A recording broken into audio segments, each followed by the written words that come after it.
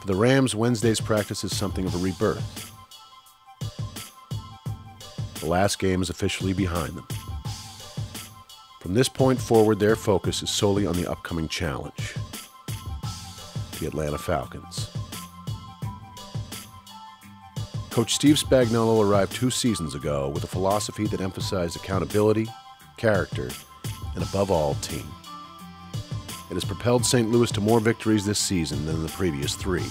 It's been a concerted effort to hire good people of high character who did their jobs really well.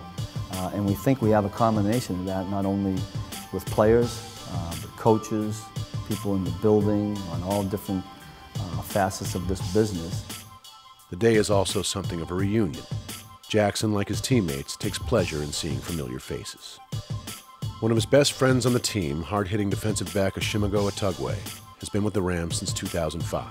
Well, we really support each other and each other's endeavors, and we enjoy being around each other. And whenever you have like a bond like that, a brotherhood like that, it carries over to the field. Where Atugwe is one of St. Louis's veteran leaders, rookie quarterback Sam Bradford is one of the Rams' future superstars. Taken with the first overall pick in the 2009 NFL Draft, the Heisman winner's impact has been immediate and dramatic. People know that I had back surgery. I called Sam from my operating table, not operating table, but my operating bed. I didn't tell him, that I was in the bed in the hospital, but I, 1, congratulated him on being drafted 1 overall, and 2, I reassured him that I would take as much of the pressure off of him that I could. I really didn't know what to expect, as far as, practice, being around him every day, what he was going to be like, as far as a teammate, someone off the field. And, he's probably exceeded every expectation I had. I mean, he's been absolutely awesome.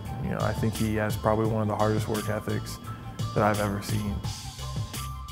No list of Jackson's teammates would be complete without the man who paves his way on the field, fullback Mike Carney. They call themselves the Hammer Twins. Carney is Sledge, and Jackson is Jack. As of yet, no one else uses the nicknames. Neither seems to care. Gosh, I use a lot of different analogies to explain to people what I do for Steven. Personal bodyguard on the field, Secret Service agent for the president, pretty much just clearing out the way for him. The relationship between running back and fullback is unlike any other in the NFL. They are 2 halves of a highly specialized unit. One is a superstar, the other, the football equivalent of an everyman. That is, to everyone except Jackson. A lot of people wouldn't sign up for the job. It's been some lean years, and for him to sign up, want to come here and help, turn this franchise around, help me out in the running game, says a lot about him.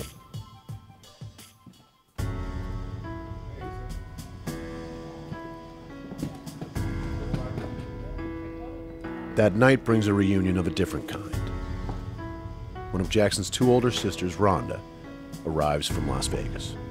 Steven was such a small guy when he first started, till you felt bad for him always getting pounded. But I have a lot of memories because, he was awesome as a kid playing football. We spent a lot of time together, so much so that he kind of knows what I'm thinking without me saying it. And I know what he's thinking without him saying it. At the end of the day, he's my brother. I'm gonna take care of him like he's my brother. I'm gonna be here when football ends because he's my brother. So we stay like that. We try to keep it simple.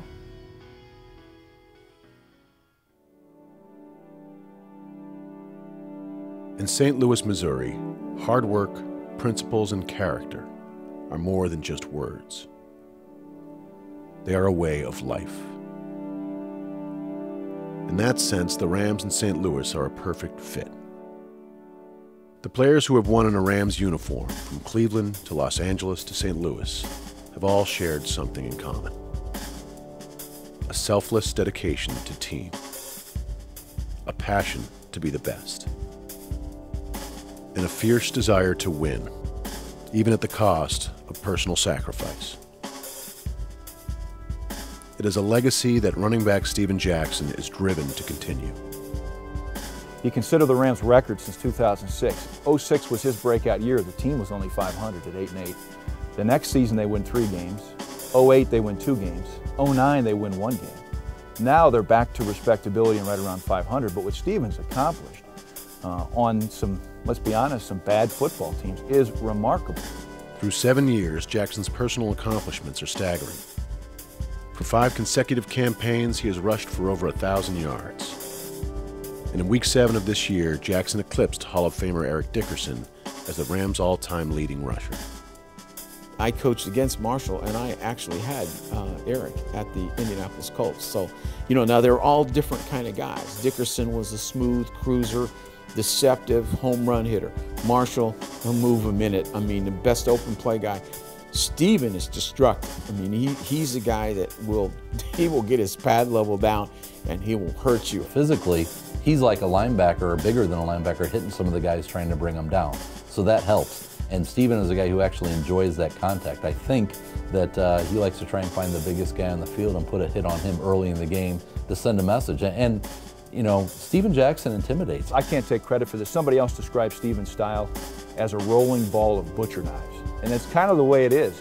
The worst thing in the world a linebacker wants to do is go into his pass drop 10 or 15 yards deep and then see Steven Jackson sneak out of the backfield and catch the ball with a head of steam. His relationship with the local media has evolved since his first seasons in the league. As a young player, Jackson's emotions sometimes got the better of him. Those days are distant memories.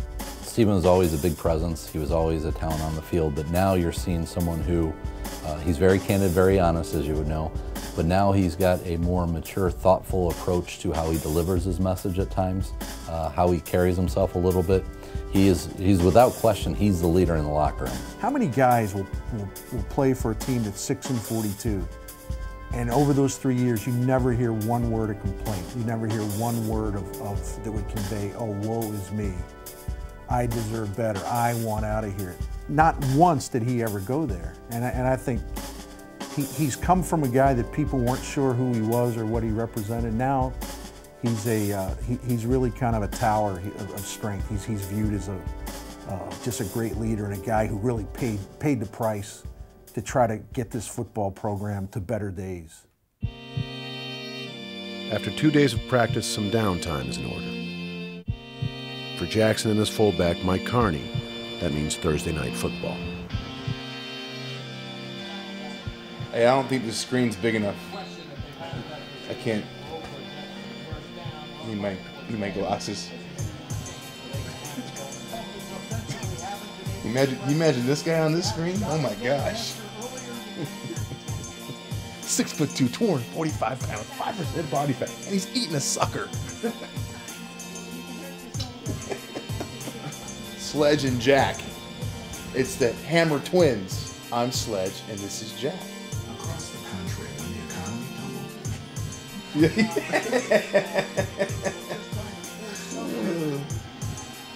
It's tough watching other running backs on TV, you know. You just can't compare. You can't hold a candle to this guy. Good times. I just wish I could see this game. I can't even see it.